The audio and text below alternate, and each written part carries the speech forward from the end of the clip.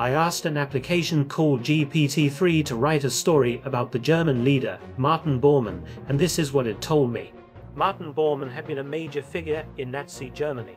He was one of the most wanted men in the world, and the Allies had been desperately searching for him for years. But Bormann was determined to evade capture, and he managed that by using his extensive knowledge of the underground tunnels to move around undetected.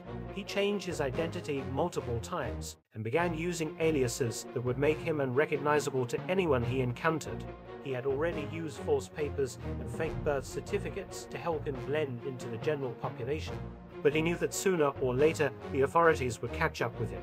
After several months of living in the shadows, Bormann decided to settle down and start a new life. With his new identity in place, he opened a small Waffle House in a small town in the Midwest. Bormann kept his head down, and soon the Waffle House became the favorite spot in town. He had called the establishment the Waffle House, a closely guarded secret, but after a few years some of the locals began to suspect that he had a hidden past, but no one could prove it, and so Bormann continued to live a quiet life as a Waffle House owner. Finally, after years of living in fear and secrecy, Bormann died peacefully in his sleep in 2010 at the age of 94. He had managed to evade capture and lived a secret life for over 60 years. His story is an incredible testament to the power of will and determination.